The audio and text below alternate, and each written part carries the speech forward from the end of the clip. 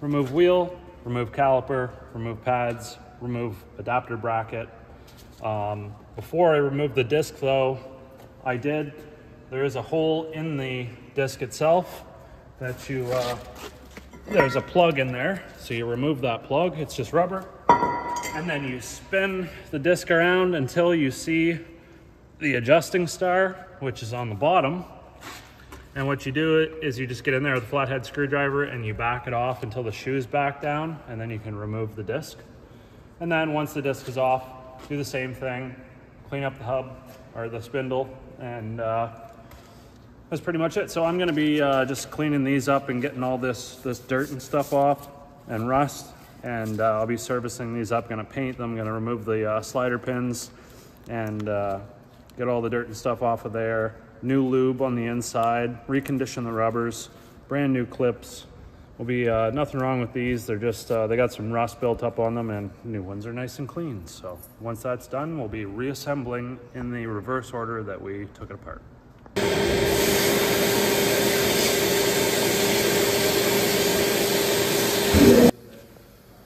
Well, we've got our bracket all cleaned up here and painted. And now we're just installing these clips.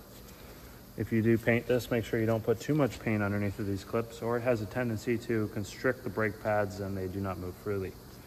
Now, there is a difference in these pins. Although they are the same length, one has a rubber and one does not. So it is important to note which side they come out of, and they vary from side to side. Now on this van in particular, on the driver's side, which is this side, the rubber comes out of the right side bore. So very important. We have reconditioned our rubbers, nice and clean now. And I'm just going to put a little bit of lube on the inside where this seats against. That's going to help keep any moisture from possibly intruding into the bore itself. And it also helps aid in installation. So we'll just squish that down in there.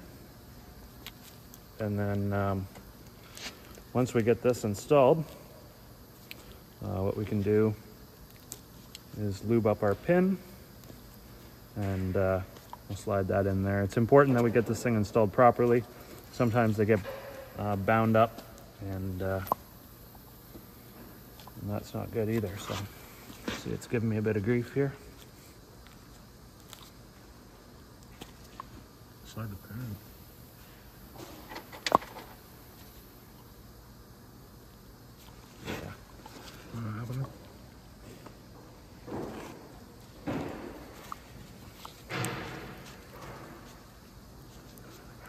Nope, it's just stuck sideways. All right, so we've gotten that one in. You just have to work it around, and you'll know if it's not in there properly. There, that one went in nice. Now, I just use the solid one to check to make sure that everything's good. Looks like it's good. I'm going to put a little bit more of this lubricant just on the edge here where the rubber boot seals against the pin. This is a silicone-based brake grease. Also doubles as a dielectric grease. Do not use petroleum-based products for these slide pins because these rubbers have a tendency to swell up and then the seal becomes compromised.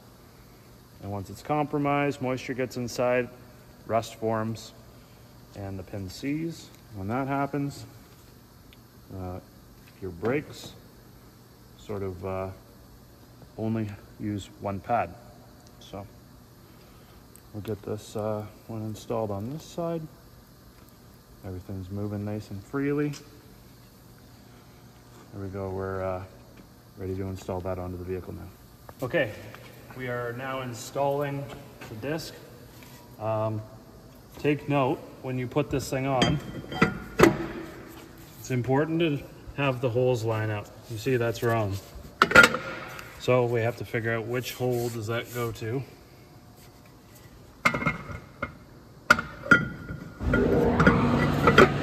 Just like that. So we've got a cutout right here, and that's where that hole is going to line up. And we need that to line up so that we can access our adjuster star that's underneath of there so we can set up our emergency brakes. We now install our caliper adapter bracket, 17mm bolts.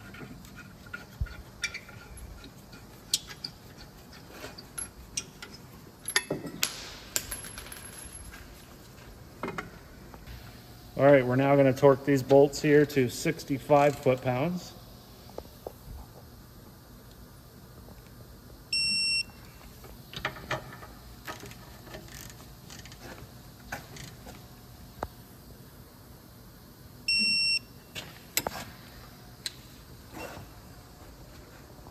Try to push this piston back by hand.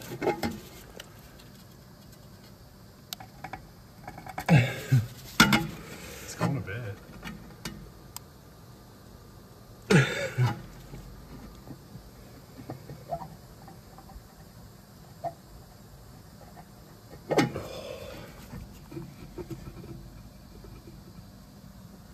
Beautiful. We didn't even have to get the tool out. I love it. Okay, now we get our brake pads. We're going to apply a little bit of anti-seize on the ends of them for lubrication, and then we will slide those in and install our caliper.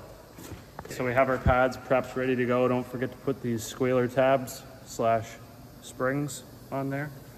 Now, as far as the piston on the caliper goes, there is a pushback kit that's designed to do that.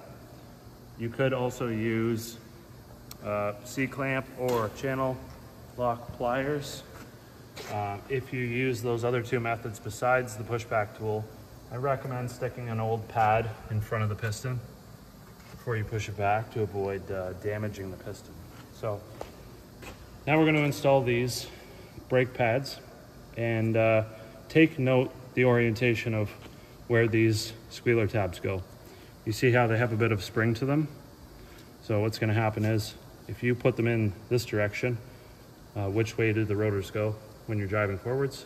They're going counterclockwise, and the spring will keep the brake pads pushed down like this. And when you apply the brakes, the rotor drags the pad upwards into the bracket, and what happens is it causes a clicking noise. So we want to make sure that our springs are facing down, and that way it's keeping the brake pads pushed up at all times into the adapter, and when you hit the brakes, it cannot move at all any more up, so we do not get a clicking noise. And see if we can get these things situated in here.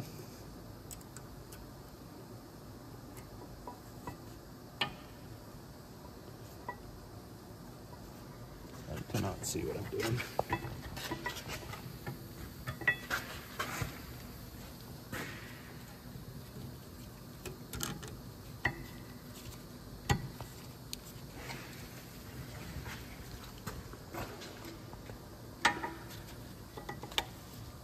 Just like that.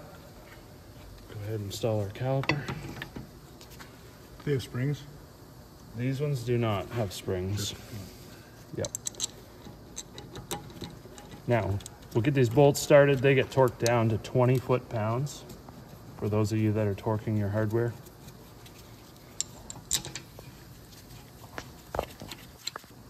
All right, just set in the torque wrench now. 20 foot-pounds. I do have a wrench here from Olsa Tools. It's a very slim wrench, and it's specifically designed for different tasks, but it works very nice to hold these slider pins. Keeps them from spinning.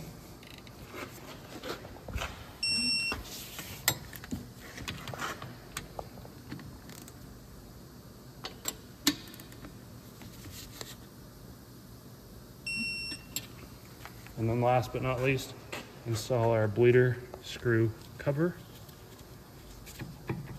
And just like that, we're all set to go. Put the wheel on, torque wheels down to 76 foot-pounds.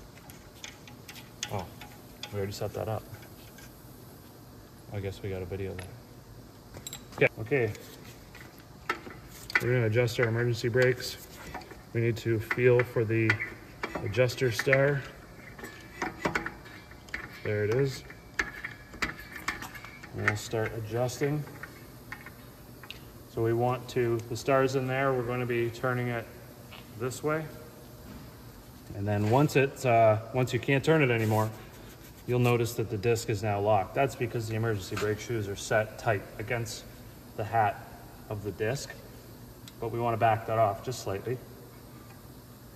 So just enough where the disc will move,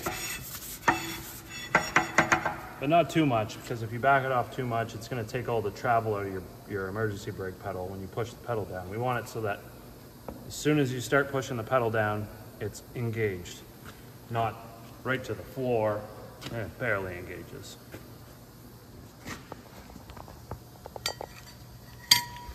Take this cover, it just pops right in here. It's kind of important to have that. It just keeps moisture out, even though it's not a sealed system. All right, we're gonna clean all this corrosion off of the back of the rims. It's very important to clean this all off. If you do not, what can happen is, as you tighten your wheel down and start to drive the vehicle, the corrosion can shift and move and the rim will settle onto the face of the spindle. I guess it would be onto the disc, but the wheel nuts can loosen off. So very important that we keep this clean to achieve proper torque and maintain proper torque.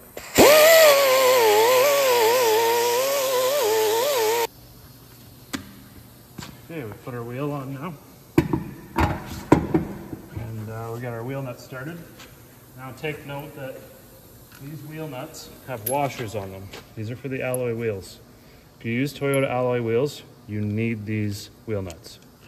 Now these washers that are on here need to be able to move freely in order to achieve proper torque with these wheel nuts. They get torqued to 76 foot-pounds, and if they are seized, the wheel nut's just going to drag as you're torquing the wheel nuts down, and you may not achieve proper torque. So that's a very important step.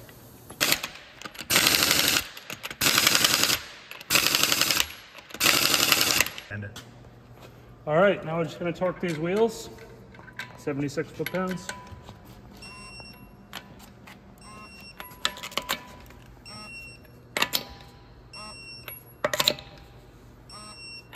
There we go. All right, if you have any questions, throw them down in the comments below. I'd be glad to answer them. If you like this content, give the video a thumbs up, hit that subscribe button.